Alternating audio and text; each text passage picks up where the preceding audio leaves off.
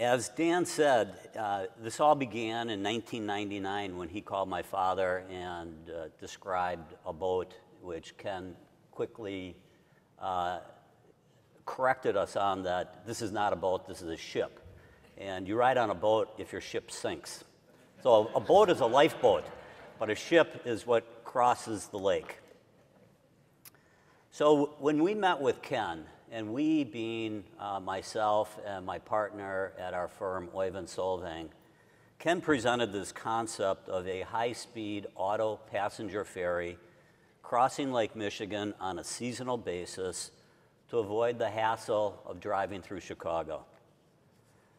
He told us that the technology existed. It would be an all-aluminum high-speed ship, something that would not have been possible as recently as 10 years prior, that the port had already commissioned a number of market demand studies that looked positive, that the city of Milwaukee would cooperate with building a terminal and leasing it to the newly formed company, and to the best of his analysis, the business would be profitable. So we were intrigued by the concept and agreed to pursue it. Now, Dan called us venture capitalists, but we're venture capitalists where we try to minimize the risk and take the venture out of the undertaking. In other words, what we did with Ken is start from scratch in building a business plan and investigating and doing due diligence on every aspect of it to minimize as much risk as we possibly could. So what did we do? We had Ken from the Port of Milwaukee, but he was employed there. He had the idea, he was the visionary, he was the impetus, he was the catalyst. And on our side, we had myself and, as I mentioned, my partner, Oyvind Solvang. Because we typically back a CEO who has spent a career in whatever the industry is. Because we didn't have that, we ourselves had to jump in and assume a level of involvement and accountability much greater than we normally would. So when someone says, do you want to build a ship to cross the lake, it's like, where to even begin to try to pursue something like that? So let me explain what we did. First, we started getting on airplanes, flying around the country with Ken, visiting shipyards. So, and Ken had met a number of these people earlier in his career, and we'd walk in there and we'd be introduced as, we're Milwaukeeans, he's with the Port of Milwaukee. No, we have no experience with operating ships, owning ships. Well, I've been on a wave runner, I've been on a sailboat, but would you like to build us a $20 million ship? So, you can imagine we had a very steep learning curve. But what we did is we interviewed these firms, these shipyards, to really understand what their experience levels were with all aluminum ships. What kind of a general price they would charge. Did they have availability within their shipyard? These ships take over a year to build generally, so a shipyard can get filled up very quickly. What sort of design capabilities did they have? Did they understand our route? What sort of businessmen were they? Would we philosophically feel comfortable dealing with them? And ultimately, we settled on a shipyard in Mobile, Alabama. It was an Australian company that was establishing, let's call it a beachhead here in the US, called Austal USA. And what happened from just this concept of a ship going back and forth turned into, as I've said, an all-aluminum catamaran, so 2 hulls, that would carry 250 passengers, 46 cars, be 192 feet long, 57 feet wide. It was powered by 4 3,000 horsepower Detroit diesel engines and 4 water jets. It was a double layer with the car deck on the first level, and passengers on the second level. So while we were visiting shipyards, then we also needed to engage in, well, we need 2 terminals, one on each side. And the Milwaukee terminal is, as you know, on the south side of the home bridge, named after Dan's grandfather. We had to do that because, he brought the deal to us. And, Ken was very active searching out sites on the other side of the lake. Ultimately, we selected Muskegon, but Grand Haven and Saugatuck, 2 very popular tourist locations, were also heavily considered. So, in addition to just finding the location, we then had to negotiate leases. Ultimately, on the Michigan side, we negotiated a lease with a private landowner who built the facility for us. Here, it's the city of Milwaukee that technically owns our terminal, though we have a 40-year lease, so, we control it, but they own it. But we had to design it, both the exterior, the traffic flow, the interior design, and, so all these items are kind of going on simultaneously with trying to design the ship and negotiate that price. So on top of all that, then we started reviewing the Port of Milwaukee market studies that had been done. And these were done in prior years, so we had to confirm their validity and were they still relevant. And then we commissioned new studies to review the old studies and do new studies. And this is all with the objective of what is the size of the market, who are our customers, how much are they willing to pay for, as an adult, one-way round trip, what about children, what about cars, what about motorcycles, what about pets, trailers, bicycles. So there were market studies and price sensitivities done on all of that. And in addition to what kind of services did they want? Was it just get on a ship, cross, or did they want movies, music, entertainment? How comfortable should it be? How fast did it need to be? Did they want to eat sandwiches, yogurt, Diet Coke, beer, all that kind of stuff.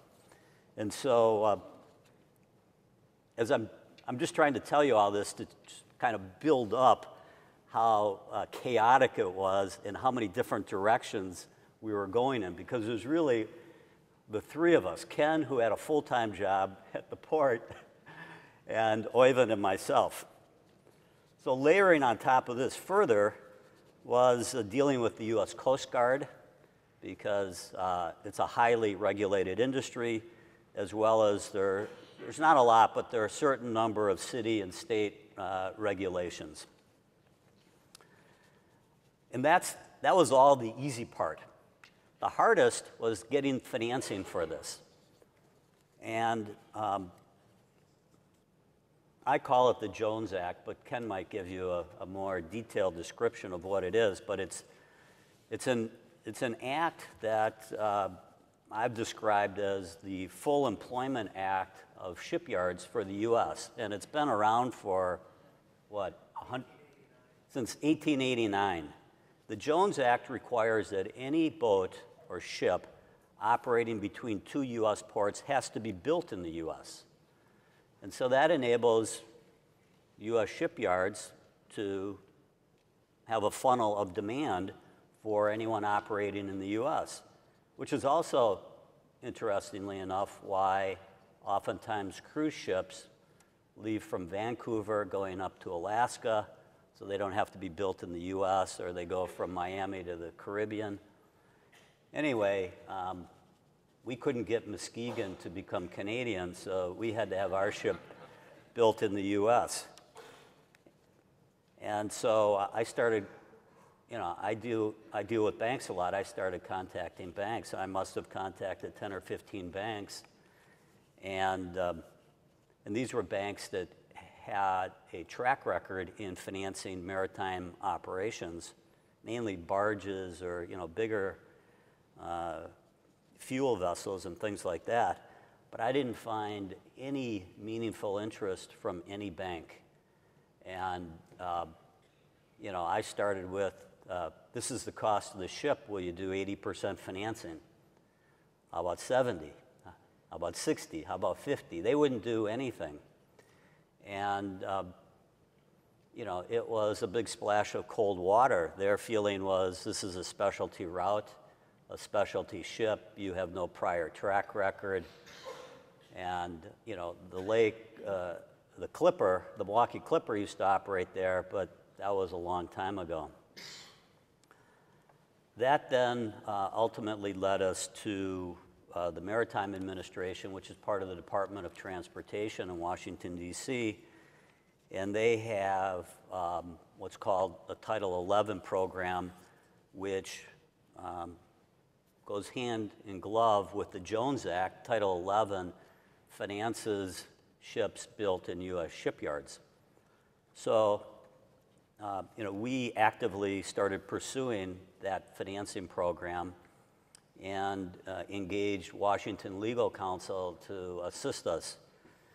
Now, maritime is a very specialized field, and we went through 2 sets of attorneys before we found a third firm that really understood this maritime financing. And so the Maritime Administration told us, well, we like your market studies, we like your shipyard, yes, we like your track record, Lubar, in other things, but you know, who's really going to operate the ship? You know, I mean, Ken, he can do a lot of stuff, but he wasn't going to be the captain. So we didn't have a captain, and we had no track record in operating ships, so we had to find a ship operator. So with, you know, Ken again, knew the field, and he put us in touch with Hornblower Marine Services, which is a third-party ship operator. They're the best-known firm in the industry, so they had, they really had sort of the name in the industry. They had captains that they could recruit in, and what we needed to do then was analyze, well, what are our operations, what would they do, and what would we do? So they operated the ship in the terminal. They handled maintenance, and we handled reservations, the call center, accounting, cash management, marketing, fuel, IT, and food and beverage. So you want to talk about detail, we're sitting around discussing what kind of potato chips are we going to serve on board. Is this going to be rye bread or whole wheat? I mean, and I'm not kidding you. It's like, Ken, what are we doing here? But you know, we got into a lot of detail. And so everything I just described took from 1999 through 2003. So the summer of 2003, we had the shipyard. We had the ship substantially designed. We had the 2 terminals substantial, the leases done, the terminals substantially designed. We had the contractors lined up. We had the third-party ship operator lined up, that contract signed. And we were just trying to finalize the financing in Washington, D.C. And there must have been 8 or 10 meetings back and forth, at least 8 feet of documents that we had submitted. And we'd go back there kind of time and time again to make our presentation. We repeated ourselves at least 8 or 10 times. You know, and they would probably have 8 or 10 people in the room. 3 of them would be sleeping, you know, and a couple of them would be really interested. So we had 1 or 2 strong advocates, which helped push the whole thing through. And complicating it was that the Badger up in Manitowoc was totally opposed to our coming into the market. And so they employed a lot of tactics that we would never do. But needless to say, it became a dogfight that ultimately we were successful with. And that's on the one side. And on the other, as the weeks would go by, the shipyard would call us and say, we're running out of time. If this doesn't get going, the ship won't be ready in time for the next summer season. And a ship like this, who needs it to be delivered in November? You want it at the beginning of the season. The Maritime Administration came through. We pulled the trigger. All these contracts became effective. They were all lined up, so none of them would be effective until we had our financing put in place. So it's just this huge domino. And I thought it had been busy and chaotic beforehand. But, there was activity from Mobile, Alabama to Washington to one side of the lake to the other. And so we were building a ship, the 2 terminals, searching out the software for the reservation system, our accounting systems, working on PR, figuring out, who we're going to hire, how we're going to be staffed. It was, it was exhilarating. It was a lot of fun. But I think something of that kind of intensity doing it once was enough.